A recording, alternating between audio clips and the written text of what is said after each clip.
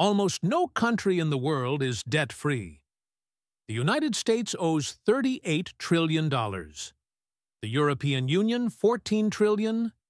Japan, $9 trillion. Even oil-rich countries are drowning in debt. Germany, China, all of them. Naturally, this makes you wonder. Okay, everyone is in debt, but who is all this debt owed to? Here's where the story begins. Because debt isn't just money, it's one of the invisible building blocks of today's world. From wars to economic crises, from rises to collapses, everything stands on this massive scaffolding we call debt. And as you walk toward the end of that scaffold, you start to realize something. The world isn't really indebted to anyone. It's indebted to itself. But of course, this cycle doesn't treat everyone equally. To understand how today's mountain of debt was built, we have to go back in time. The idea of national debt didn't originate on Wall Street. It was born in wartime. In 1694, while England was at war with France, its gold reserves ran out. The king went to merchants and asked for money. The merchants said, "Fine, but we want interest." To manage this arrangement, the Bank of England was created. That day was the birth of modern government debt. Then France, the Netherlands, America. Everyone took notice. A state that borrowed was seen as a strong state. Instead of fighting for gold, issuing bonds and earning interest became the trend. This was the opening of the financial age. Centuries pass, and here we are. Debt has become one of the world's core products. The U.S. owes $38 trillion.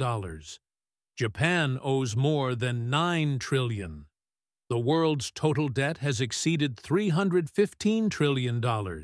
That's 3 times the global economy. But the real question is this: who actually holds this debt?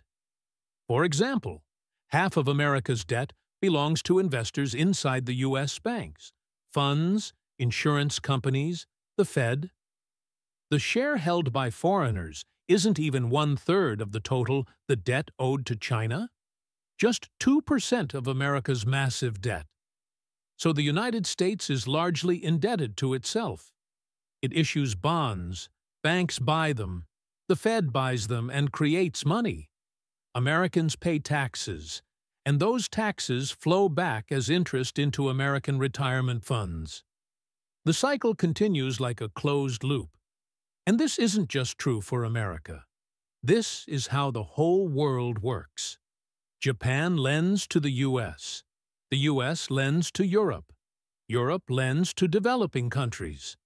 They accumulate foreign currency and go back to buy the debt papers of developed nations. It's like a board game where everyone keeps saying, "I'll write you down as a debtor." And the main actors running this game are central banks and giant funds. They are the ones who effectively determine how trustworthy a country is. If the markets stop trusting a country, its economy can collapse. Even governments can fall. Central banks are like the backbone of the system. When they buy bonds, they create new money. In other words, every currency in the world is essentially backed by debt. Here's the bitter truth.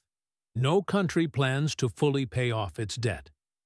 This isn't a scandal. It's the nature of the system. Government debt keeps going like a subscription that never ends. New debt is issued to pay off old debt. They don't pay the principal. They just keep paying the interest. Because that's what's safest for everyone. If governments suddenly paid off their debts, the world economy would collapse. Banks would lose their safe assets. The money supply would shrink. That's why politicians who say, "We'll pay off the debt," are telling a story. The real goal is to keep debt sustainable. But even the phrase, "we owe it to ourselves," is only half true, Because the interest gains flow to the top of society, the burden usually falls on the ones at the bottom. So the more debt grows, the more inequality rises. The debt system is necessary, yes, but it's also extremely fragile. If trust collapses one day, that's when we'll understand what debt really is. A promise that cannot be kept forever.